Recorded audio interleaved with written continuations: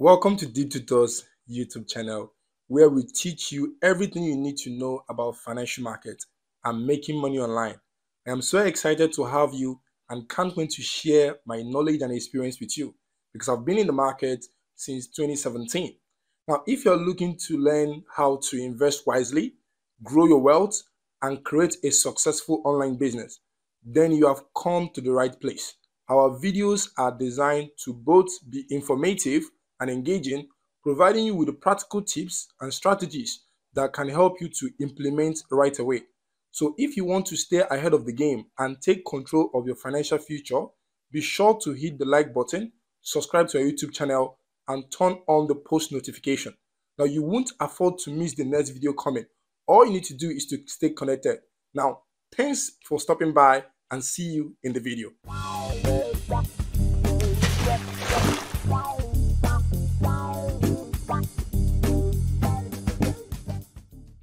In today's video, I'm going to be showing you how to qualify the ZkSync Airdrop. Now, ZkSync Airdrop is going to be something very huge.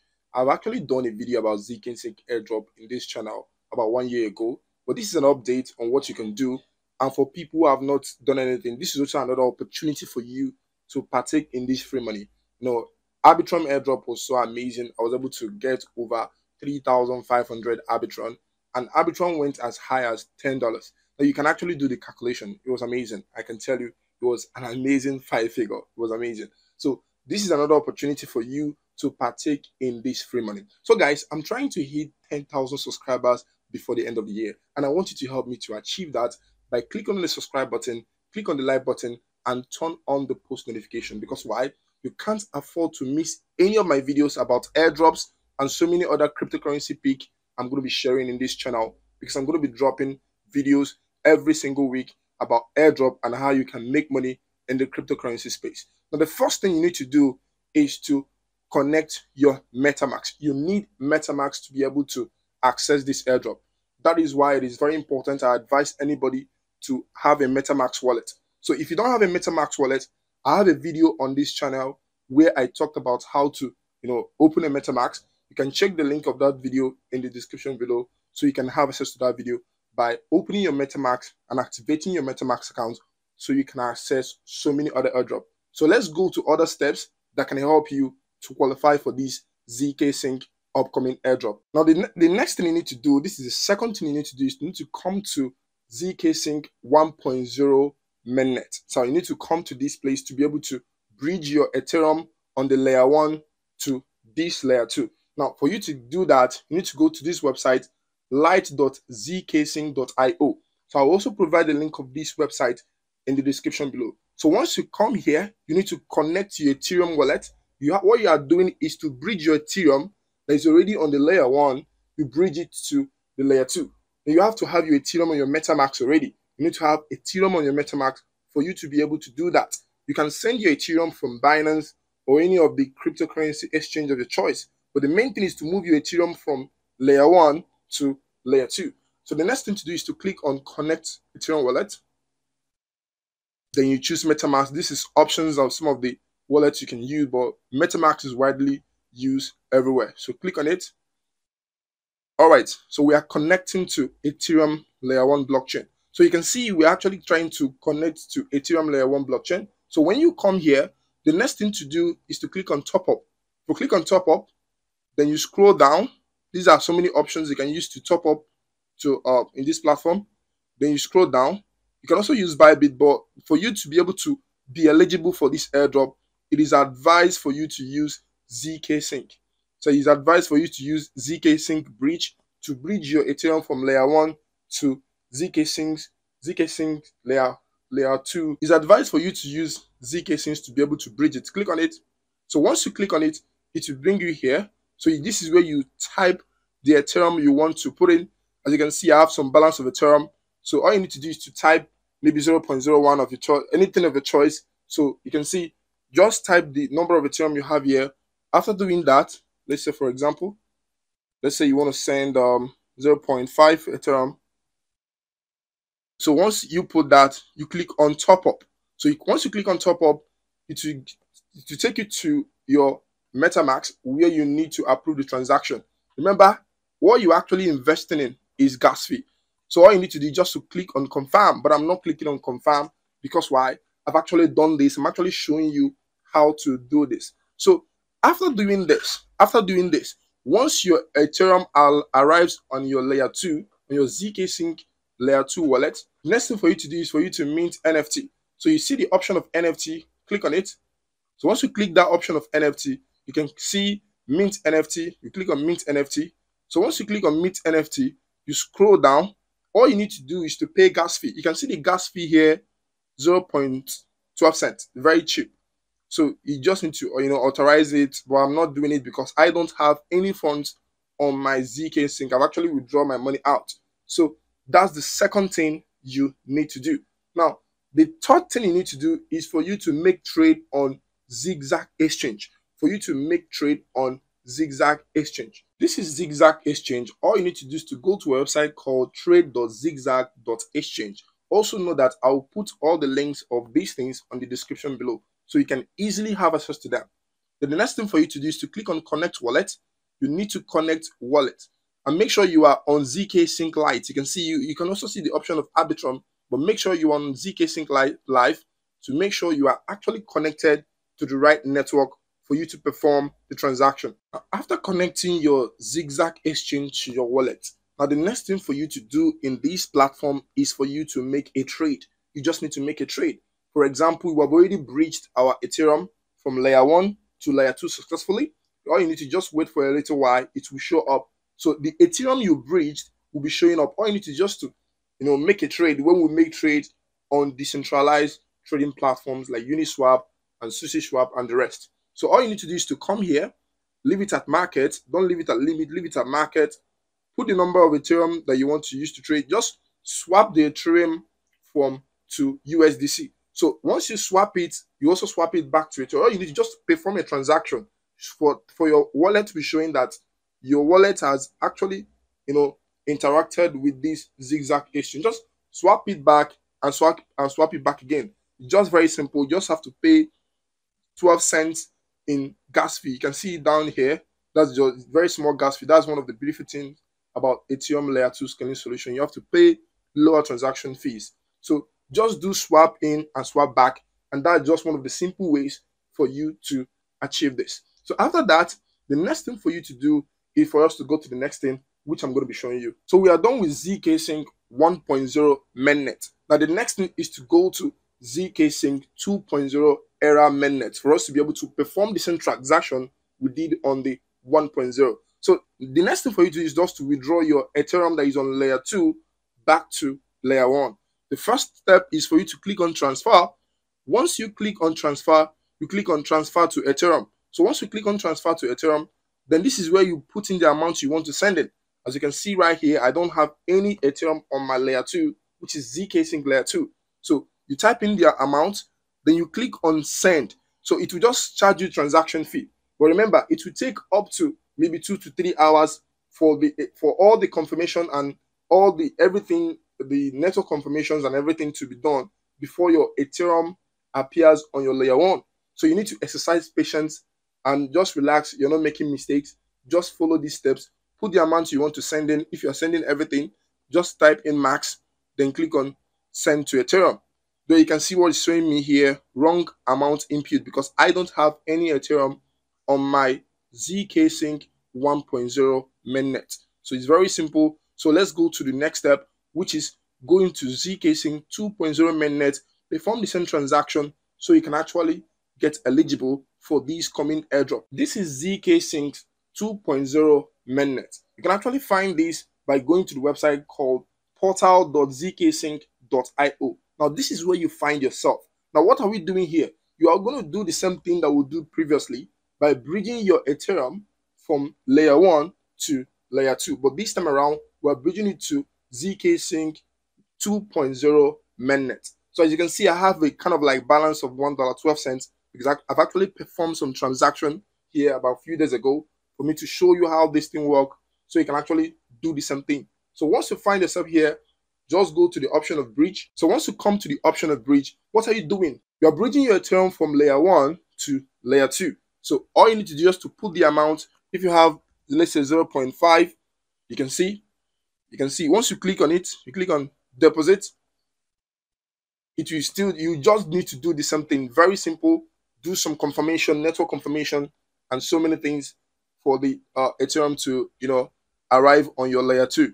So as you can see, you are paying just $4 in transaction fee. So you can see all you need to just click on confirm, but I'm not doing that because I've actually done that.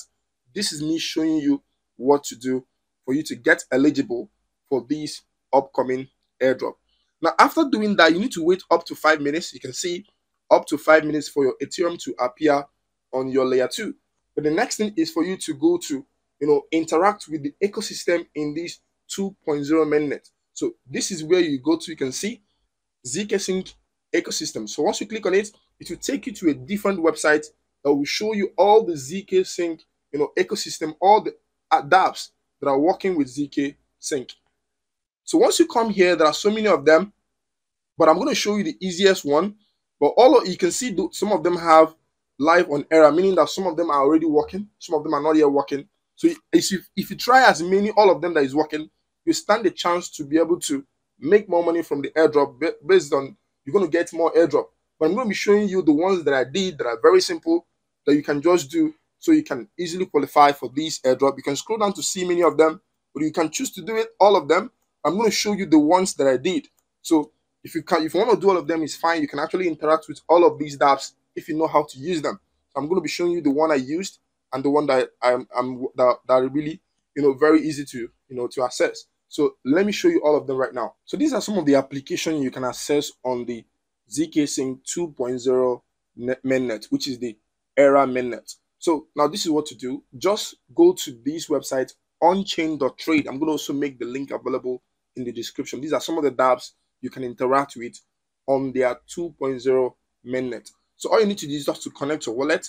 As you can see, Era mainnet, which is ZkSync. There's no other network is supporting at the moment. So this is the same thing we did on the Zigzag exchange for us to be able to interact with this decentralized application by swapping our Ethereum back to USDC and USDC back to Ethereum. Exactly the same thing we did previously on the Zigzag exchange. So it's very simple to do. So all you need to, once your Ethereum is confirmed that you have successfully bridged it from layer 1 to your layer 2, this is when you start doing all of these transactions. So all you need to just to put just a little figure, maybe whatever Ethereum you wish to want to practice this. Is very easy to do. So after doing this, let's just select a USDC, for example. Let's select USDC. So after doing this, you just do swap and do some network confirmation. Once it confirms, you're just paying a little bit gas fee. That is the only thing you are investing in this. A lot of people say that airdrop is free. It's not actually free to looking at it, because you have to pay gas fees. So after interacting with onchain.trade, you need to go to the next dApp, which is syncswap.xyz. So once you come to syncswap.xyz, like I said, you are going to do the same thing by swapping your Ethereum to USDC. By putting all of your Ethereum, just put it on max. You can just do some. Let me show you how this one works. Let's see if this one works. Let's see. Like you can see, I'm swapping it right now. Very simple, very easy. So this is just very simple. I'm just using the little money on my on my ZkSync 2.0 to be able to show you how this thing is done. So just have to wait for the network confirmation so you can proceed.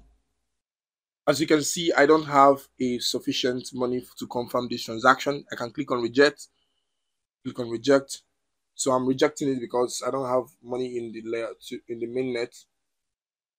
So the next dApp we are actually interacting with is MintSwap. You can check it out. Mintsquare.io. So Mintsquare.io, just connect your wallet and you actually mint some NFT by scrolling down. You can just explore. Like, let's say for example, you want to explore, mint some NFT of your choice. I think I have some NFT here. I've actually mint some. I think that's why it's not showing me the option of minting, because I've actually mint some NFT when I did my own a few days ago. I've actually mint some NFT, but you see an option for you to mint your NFT beside this explore. I've actually mint my own. That is why it's not showing me that option. You see an option of minting NFT right here. All you need to do is just to upload any picture of your choice. give it a name. You know, once you give it a name, then you put in the description and pay gas fees. The gas fees is around 15 cents. It's not that expensive for you to mint your own NFT. Very easy for you to use. I've actually minted my own NFT. That's why it's not giving me that option to mint NFT.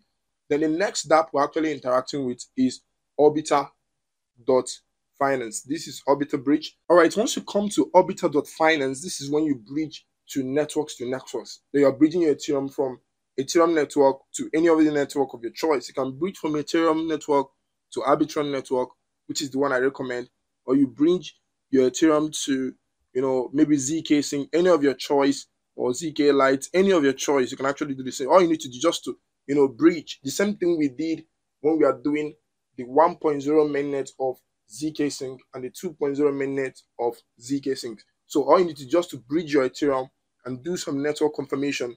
Once it's approved, they've actually interacted with at least 4 different applications that are already running on ZkSync mainnet. So with this, you stand a chance to be eligible for the upcoming airdrop. Now, guys, this airdrop is going to be very big because I also know that ZkSync has a lot of funding, so it's going to make sense. So all you need to do is just to do all of these things to participate in this airdrop. All right, for you to be able to get your Ethereum back. So let me show you how to get your Ethereum back, because it is very simple. Let's say, for example, after you are done with all of these applications, you have interacted with all of these applications. So how do you get your Ethereum back to your Ethereum layer 1 blockchain? So once you come here, you go to bridge, then you go to withdrawal. So you put in the amount of Ethereum that you have already sent on the ZkSync Era mainnet. You put in all of them, you click on max. So once you click on max, you just wait for some confirmation. But I want you to pay attention to what is written here. To ensure security in the first days of the protocol, there is up to 24-hour delay on withdrawals from ZkSync Era Layer 2 to Ethereum Layer 1. See our blog post. You can actually check out their blog post to read why those things are happening. So let me talk about my experience. When I did this, it took over 24 hours. You can see they said up to 24 hours. My own was about 24 hours, 13 minutes before I was able to get my Ethereum. So I'm just letting you guys to know about this, so that when you were doing this, you just have to exercise patience. So if you want to see where you to check if your Ethereum is how it's transacting or how it's verifying, you need to go to a website called ZkSync Explorer. So if you go to ZkSync Explorer, you put in your Ethereum address. So if you put in your Ethereum address, it can be able to show you what is happening, whether it has already been confirming or whether it's still verifying. So this is the website for you to be able to check what is happening. I'm talking about when you're trying to send your Ethereum from the layer 2 back to layer 1, putting into this place by putting your wallet address here and hitting the search button.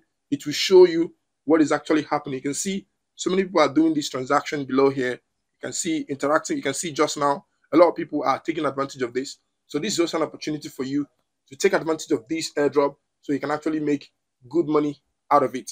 All right, thank you for watching this video. I'm going to be making another video on how you can participate on the layer 0 airdrop. You can't miss that video, guys. You need to stay connected. I'm going to make a video about layer 0 and Stacknet, airdrop, and so many other airdrop coming up in this channel. All you need to do just to stay connected, click the like button, click on the subscribe button, and turn on the post notification.